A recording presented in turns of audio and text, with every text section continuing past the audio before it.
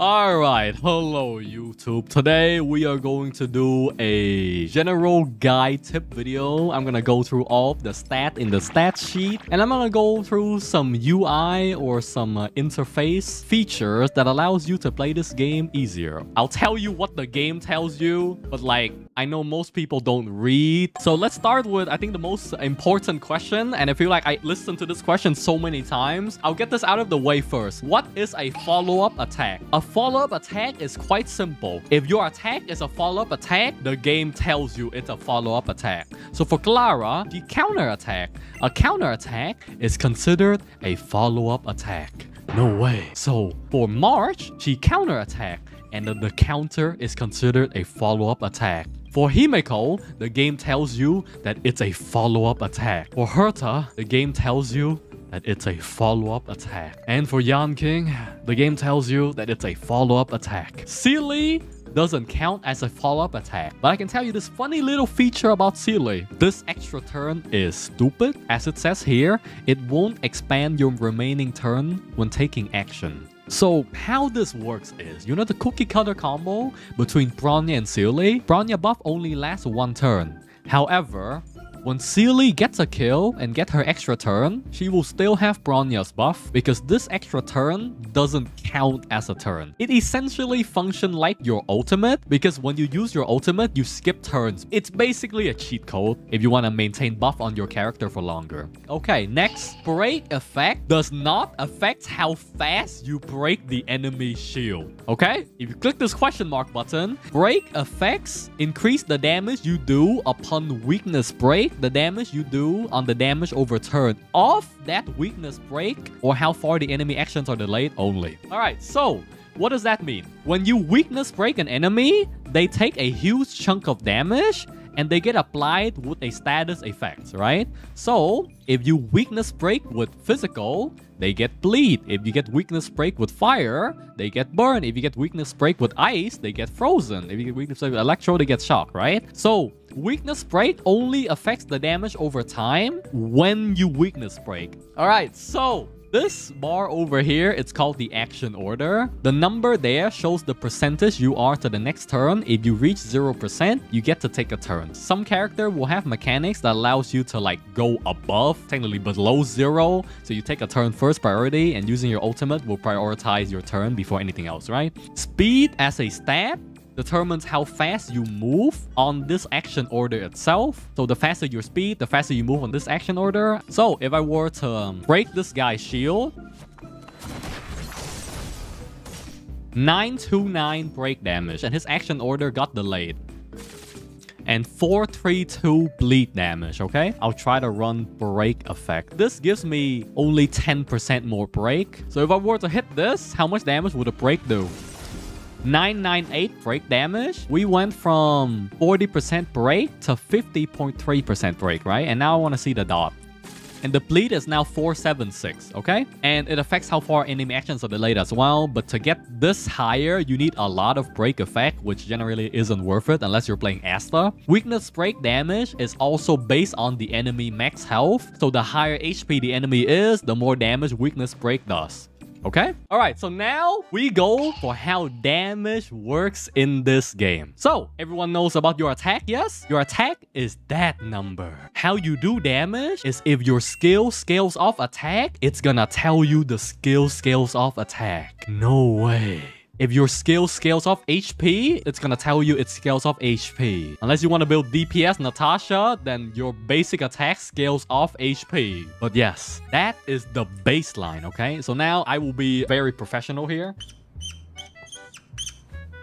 So your base damage is going to be equal to your attack times your skill modifier, yes? So for example here, we have 1400 attack and our skill modifier is 80. So how much damage would it do, chat? It's gonna do a lot of damage. That is true. It's gonna do a lot of damage. Now, there's something more. There's something in this game called damage modifier. So it's one of these like physical damage boost, ice damage boost, lightning damage boost, something like this, which gives you basic and skill damage boost, right? So now you put these here. and you multiply this by 1 plus damage bonus. So that's gonna be the base damage formula, okay, chat? And the next step we go is we're gonna go for the big number. If your attack crit, it's going to be the base damage multiplied by 1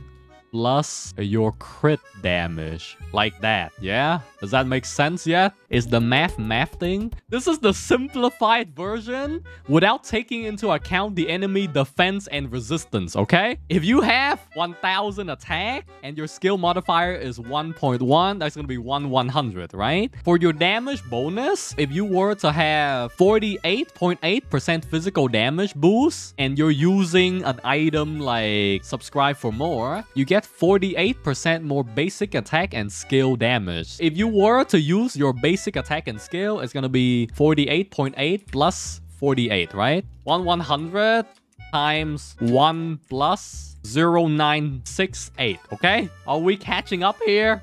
Color them code? Oh my fucking god.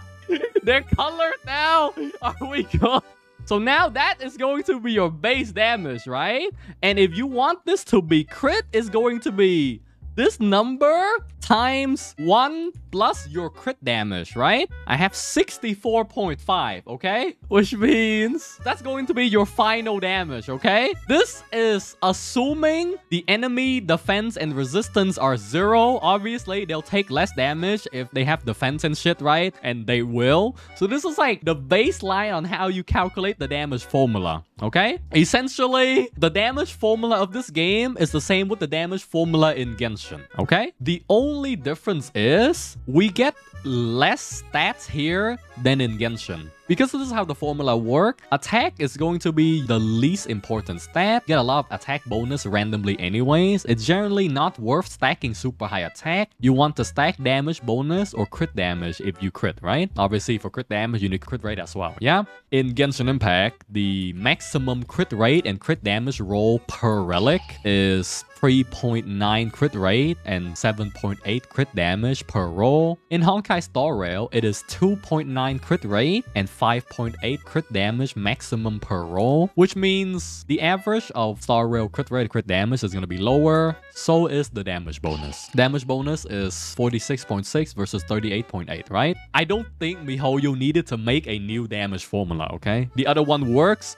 It's fine. Generally, if you are an attack scaler, you would want 120% of the base attack number. For crit rate and crit damage, you want them to be in a 1-2 ratio, which I'm not really doing here. So for example, if I have 60 crit rate, I should have 120 crit damage, and damage bonus, get as much as you can. That is going to be the basics of it. In Genshin, crit damage falls off at around 180, but since we get less stats in Star Rail, crit damage should fall off at around 150. In Genshin, damage bonus falls off at 150, but in this game, it should fall off at 130%. Damage bonus is equal to like every single damage bonus you accumulate. So if you were to have physical damage bonus and like an all damage bonus and a normal attack damage bonus, you add them all together when you're doing normal attack, okay? The reason why numbers fall off at a certain percentage doesn't mean they fall off completely. It depends on how rolling stats on your gear work. You only have so many stats you can roll on your gear, and if you roll too much of a single stat, you hit diminishing return because you can improve your damage by investing to another stat, you know? Like if you stack too much attack, it doesn't do more damage than a well-balanced build. Opportunity cost is a better word for it. Okay, the damage you do is also based on the enemy level. But this isn't accurate because we have 10 less levels than in Genshin. Unless it really is the same, but the damage you do is affected by your level versus the enemy level. I hope that explains damage, okay? Okay, so energy is quite an easy one to explain. If you have the baseline energy regeneration rate of 100%, on average for every character, it's going to cost you 3 to 4 actions or 3 to 4 turns to get your ultimate back. So for an energy cost of 120, that's roughly 3 to 4 turns. For Natasha, she gets it really quick because her cost is only 90. How much is Sealy? Sealy is pretty popular. Sealy is 120. So on average, 3 to 4 turns, okay? You get energy depending on what you do. So your basic attack will generate 20 energy, your skill will generate 30 energy, getting a kill on an enemy will generate 10 energy, and getting hit will generate 8 energy. So once again, basic attack is 20 energy, skill is 30, slaying an enemy is 10 energy, and getting hit is 8. So energy regeneration rate is the reason that makes some character works very well endgame. If you have Japard ult only costs 100 energy, but Japard also has the slowest speed in the game, right? Of 92, right? Or is it Clara? I lied, it's Clara. So Japard is the second slowest unit in the game, right? Japard has a higher chance of being attacked by enemies, right? So you want to get hit a lot so you get your ult back quicker, so you can shield more often. Every time you get hit, you get 8 energy back. If you have higher energy regeneration rate, you get more energy back when you get hit, right? Japard feels weak early game. It's not he isn't fast enough and he isn't generating enough energy to get his ultimate back. But when he can, he'll be very strong. Bronya is also a character that becomes ridiculously strong once you have good energy regeneration rate. That is why for Bronya Light Cone, give you bonus energy regeneration. And that's energy regeneration rate, okay? So next, we are going to explain effect hit rate versus effect resistance, okay? Effect hit rate increases the chance of applying debuff to the target. A higher effect hit rate will result in a higher chance of applying debuff. Resistance. Increase the resistance against debuff. The higher the effect resistance will result in higher chance of resisting the debuff, okay?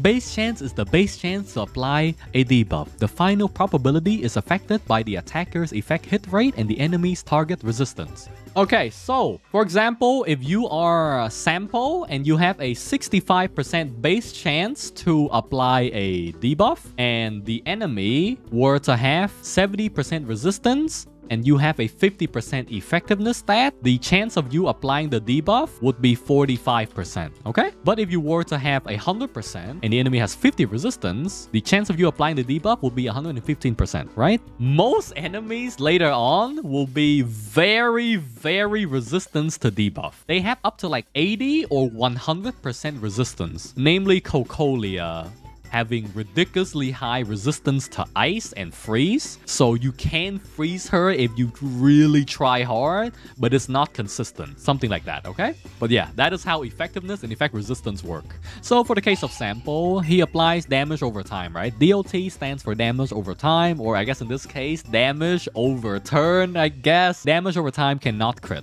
I guess the other stats we have is healing bonus. Healing bonus, if you have 10% healing bonus, you heal 10% more. If you have 30% incoming healing, you get healed for 30% more.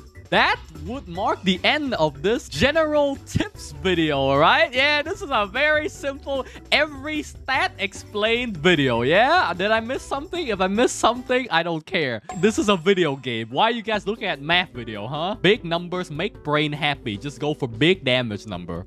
Alright, that is enough. Goodbye.